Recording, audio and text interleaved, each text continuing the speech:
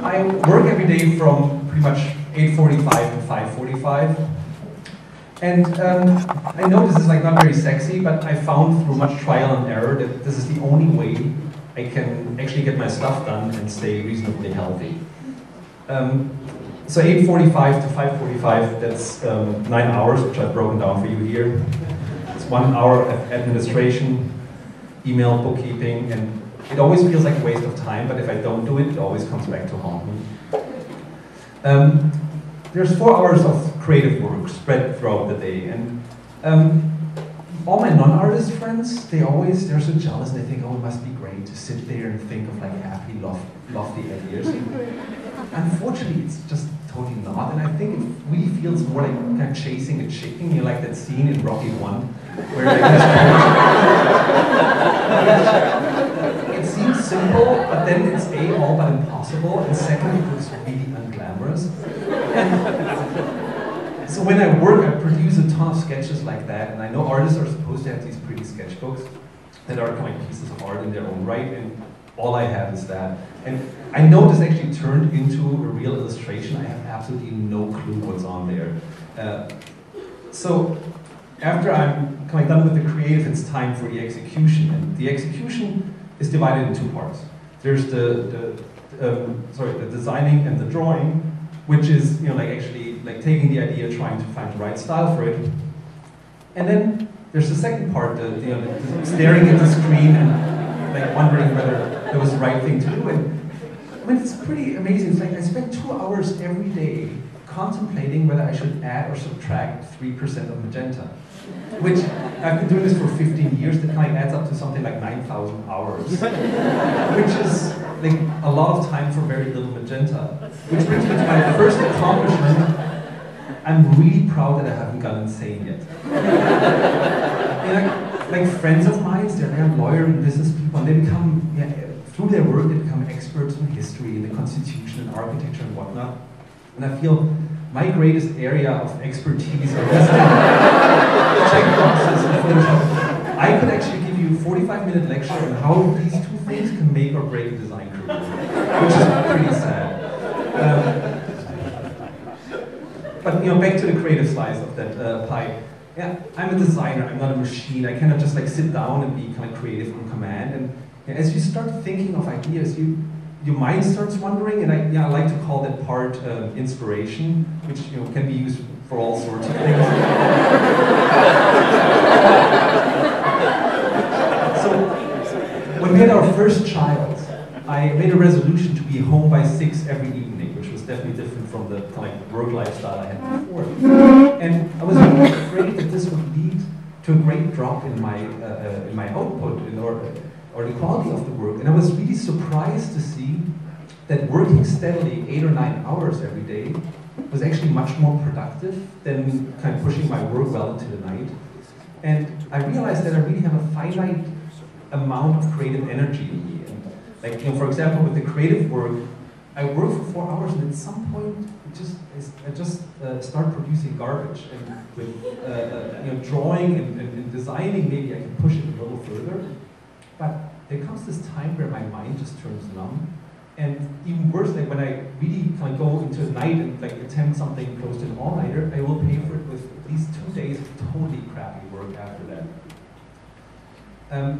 The jobs that I'm most comfortable with is when a client comes to me with a clearly defined problem, and I can go out there and do my illustration thing, and I'll be happy afterwards.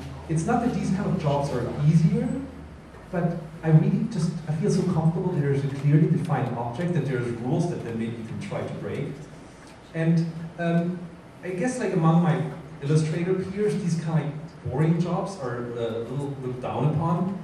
And if you ask an illustrator, define a stupid job, they will say that it probably involves a client asking them to draw a businessman and or a dollar sign. Which I try to avoid, but you know what I mean. And so the cliche is that for an illustrator, their happiness is being defined by the amount of business people they have to draw, which like makes them like more and more unhappy. And in the last couple of years, I was very fortunate to get a lot of jobs with a huge amount of creative freedom, which is, I guess, a blessing, and I'm very excited about it. But I know that even though creative freedom is great, I find it also extremely stressful. So I need at least 3 of these quite straightforward, boring jobs to kind of maintain my inner design thinking. So for me to really reliably and comfortably tackle a creative problem, I want to go at it with a really overwhelming amount of time and also creative resources. And obviously, this is a luxury that most of us often do not have. And I like to actually call it the Colin Powell doctrine for visual arts. And if we don't have enough time, if we cannot really kind of spend a week on a little spot drawing, we have to push ourselves out of our comfort zone, which can be a good thing. So there's really 2 ways how I can kind of often challenge myself, or I have to challenge myself.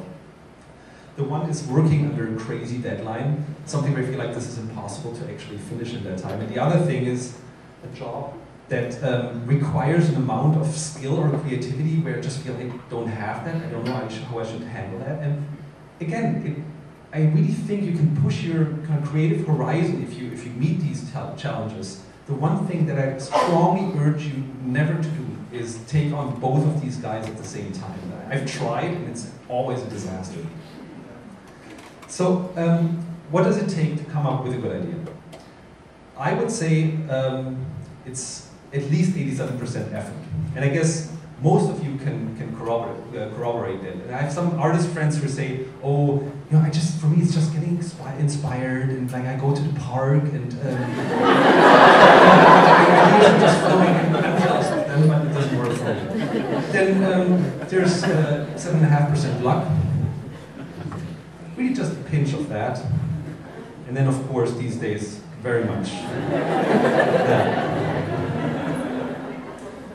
So there's 2 things in particular that I find really annoying when people say them to me or also to other people. Like one is, you are so talented, which always sounds actually a little bit like an insult. It's like, talent implies a natural gift. That, you know, oh, I was born with special genes, I started to make these beautiful drawings, and eventually people start paying me for it. And I think to become a designer, talent is totally overrated. I really think it's really about enthusiasm. You know, why do we choose to embark on a creative career? For me, it's like, you're young, and there's like some special work. There's like some piece of art, a book, a movie, and it just creates this spark. And it touches something in you, and you get so excited, and you're just aware of like how powerful art can be. And this is so intoxicating that this enthusiasm turns into this like desire. I want to create something like that. And you go out there and you go study, and then there comes this like unfortunate realization that like, your abilities don't live up to what you actually know is possible with creativity. I really think if there's any useful talent in being a creative person, it's not like the talent to draw, the talent to think, but it's really kind of like an extreme ability to be so excited that you kind of forget about all the little frustrations that are just like an essential part of the creative process. So that brings me to the second annoying thing that it's actually a question that people ask me: how do you overcome writer's block? Yeah, it just makes it sound like writer's block is like a skin rash that kind of affects you every 2 weeks. It's like, my whole life is writer's block. My state of working is like, I sit at my desk and I have no idea what I should do, and I get really anxious that I've now officially run out of ideas. And I'm going to give you a little cautionary tale. I had really bad back problems a while back, and I started doing yoga, and it was amazing, like what the yoga did to my back. I had my studio in Meatpacking District. I would go up to Chelsea Piers to lunch classes, and my back would get better, but also I realized I would get really calm and happy. So I go back to the studio, and there's this drawing that's just not quite there, instead of thinking, oh my God, people might hate that, I have to redo that, I was like, it's not perfect. Nothing's perfect, isn't it?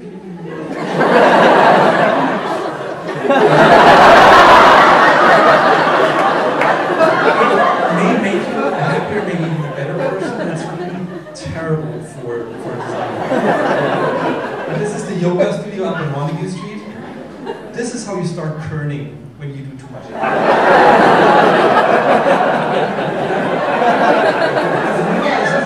I've realized over time that all my social all my social anxieties or so, these are professional assets that I have to very carefully groom. And you have guessed by now that when I work, I'm really tense and actually not in an extremely good mood. So my second great accomplishment is that I'm on the phone a lot with clients, and I think I've developed over the years the quality to sound really chipper and happy while I'm actually just So the design process, I'm really disappointed in how unpleasant it is. There's the concept stage, which is just terrible. And there's this one brief moment when you have the idea that works, where you think, oh, this is actually a lot of fun, but then that turns into intense anxiety when I try not to ruin the concept with a terrible execution. There's this one brief moment that's actually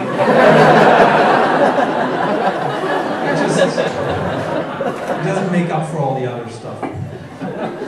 So I really wonder, is that what a designer's life looks like? And I sometimes think, come on, I've been doing this for a while. In theory, I know what I do, and I get a job, and I say, you know what, today I'm actually going to put on a hat and go into a little coffee shop, and I get a coffee with a leather-bound sketchbook and doodle away. And inevitably, the more fun I have while doing it, the more the quality of the work will actually sting.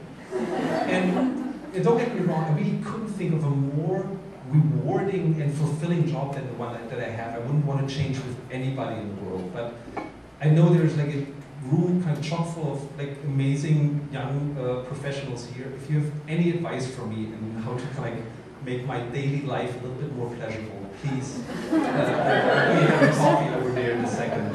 Please tell me. Thank you.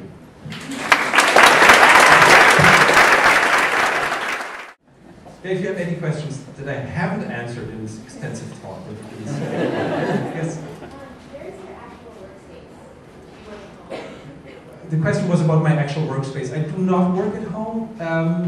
I realized that I love to leave home in the morning to get in a different mood, and I find it, especially since we have kids, I find it very important to leave work at night and get into a different spirit. If my computer is still sitting there and the half-finished drawing is looking at me come back, just one more minute.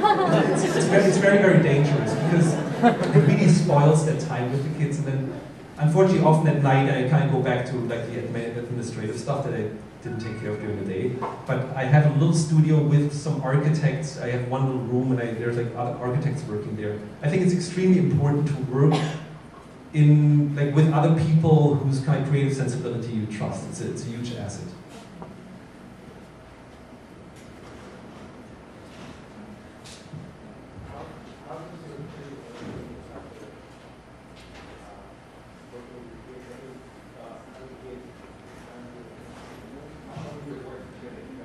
The question was about how having kids has changed my work, and I try not to have it change, but obviously I use that, when you have kids, there's so many ridiculous situations, and there's so much self-pity out of lack of sleep that definitely is a source of ideas, but I try not to abuse them. It's also, we have such a special relationship with your kids that I know there's nothing more boring for an audience to say, oh, yesterday my kid did something really, really cute. Brought this glass of milk, and it's just it really doesn't work that way. And I think I can relate to other things that people have with parents, and I probably wouldn't have started doing kids books if I wouldn't have gotten into that through that. But I try to not let this my love for my children seep into my work, because I think it doesn't really work that way. By way of having some of your working hours, do you allow yourself to listen to music, and also what kind of music do you like to listen to? I read this book by Stephen King on writing, which I highly recommend, and I learned that Stephen King listens to hardcore heavy metal music when he writes. And I would actually love to listen to music. I can't. It drives me absolutely crazy. Only when I pay, then I can listen to music. And it's and so I actually think I would be a happier person working if I could listen to music, but I tried and it was like, I have to think and draw. This is really complicated. Stop that thing going, like happening there in the background. Maybe I should just practice. Maybe I should do a camp for 2 weeks where every day I try to do 20 minutes or 40 minutes or an hour. Maybe that's a solution.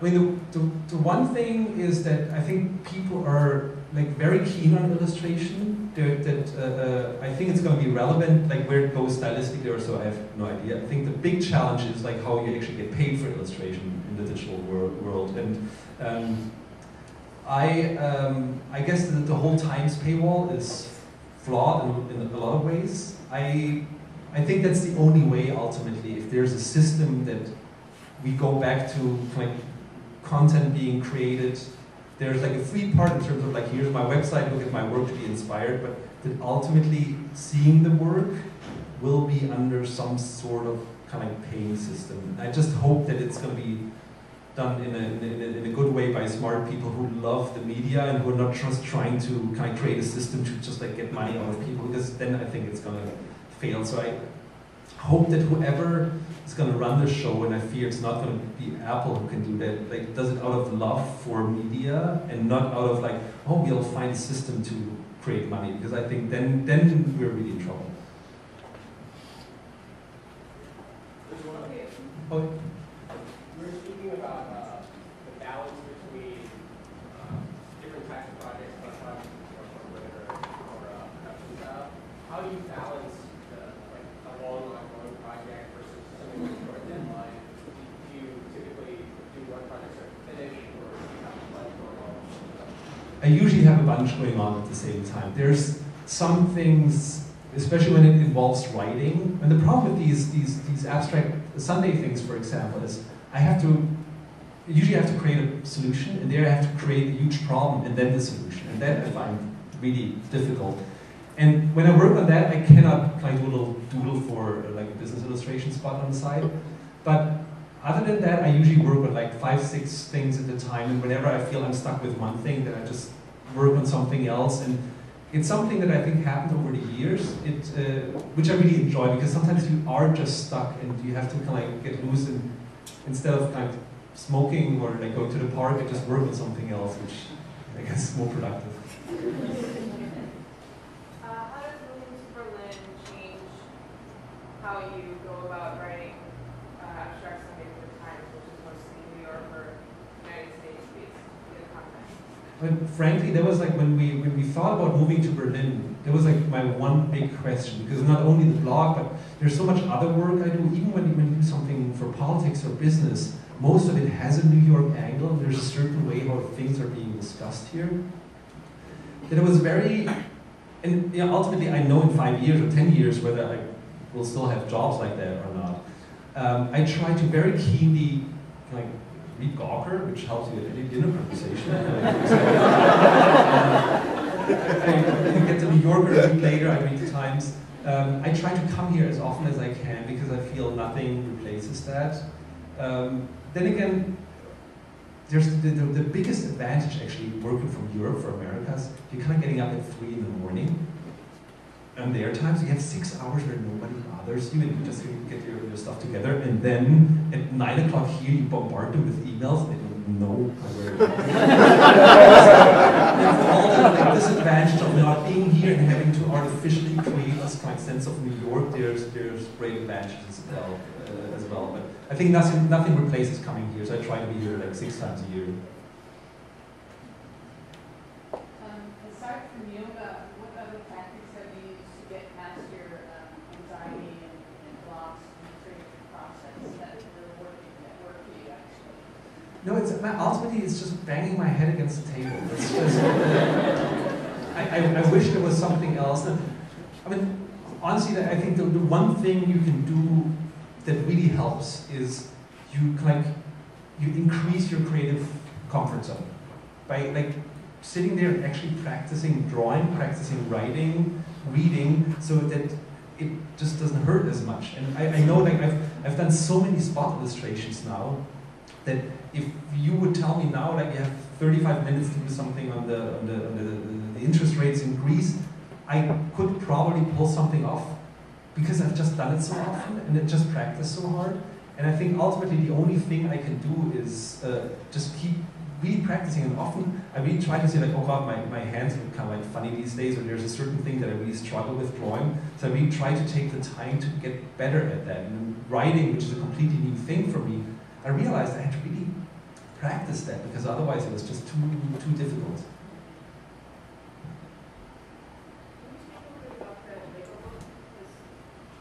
Yeah.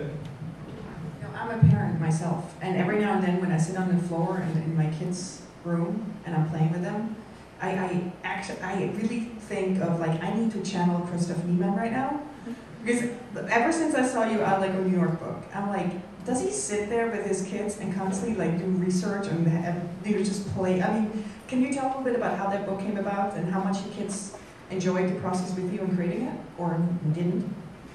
Well, you know, there's this whole thing. You have kids, so you're supposed to be a good dad and spend time with them in the kids' room and play. For me, it's actually a great excuse. I love Legos so much, so they kind of sit in one corner of the room and I sit in another one. It's just like being fun, and we collaborate on things. It's like but there's this.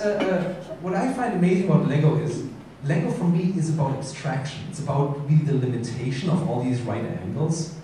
And your instinct is, of course, with the kids, when they want to like build spaceships, they should really elaborate with like crazy antennas and guns and what's not. And I always loved the idea of like to make really simple ones. So sometimes I would just make these kind of spaceship out of 2 or 3 pieces. And that's really when the idea came about to do abstract sculptures, because for me, Lego is really like a 3-dimensional pixel drawing. And it then actually turned out that this was the least painful of all these projects, because then I just like sat there with this box and I looked at these pieces. Sorry, there was not a lot of back and forth with the kids. It was more that I snuck into their room and I got all the simple pieces out, and they were sitting on my desk, and at some point they come up like, "What are you doing with our Legos?" And I don't touch them. And eventually I kind of gave them back to them, but they were, I think they were really not sure what I was up to these days. Okay, one more? Somebody's lifting their hand back there, I cannot see it, so you just have to yell. Up there, right? Up here. Yeah. Beyond the clients and being in Berlin and versus being in New York, how have you found being in Berlin from a creative standpoint? Like, is the city affecting your work differently than living in New York? Do you miss like the pace of New York, or does Berlin match it? The question was about Berlin, how kind of the city changes my kind of creative angle. When I thought about like the reasons like why we even considered leaving New York, and how stupid can you be? It was really like the one thing that I felt was difficult here was I wouldn't really allow myself to make mistakes. It's not that I don't make a ton of mistakes and screw up assignments, but more that I was trying to be a little careful, and I would kind of hedge my bets. And when I get an assignment, I would think about, oh, I probably cannot go this way, so I don't even like try to propose that. And I found that ultimately that's a really dangerous thing in a creative profession, when you become a little bit too smart about the direction that you're going in. And I realized that for years and years I had never really kind of wasted a week on something. Everything's always like, oh, you always find a way to actually make it happen. And so I was hoping, and I actually think that this is true, that Berlin is a place, because like the economic situation, but also like the whole spirit of the city, where it's easier to just like mess up and try something. I got offered a space on like a shop space on the street, and I didn't take it, but I thought like, oh, there's a thing. What if I had a studio that actually had a window and I had a gallery? There were like thoughts that I would never have here, because it was always like, okay, it's like you have that much space, you have that deadline, and then you just like plow ahead, and then eventually 20 years later you kind of like wake up and say, what did I actually do? And I find that Berlin is actually quite inspiring in terms of like really questions like, is this really what I want to do? And I'm just going to try some project or some angle on something, and then a week later you realize, oh, that was another waste of time. But ultimately something happens there, because I think to really move forward creatively, you have to allow for these kind of dead ends to happen, and then eventually you find something. All right, thank you very, very much.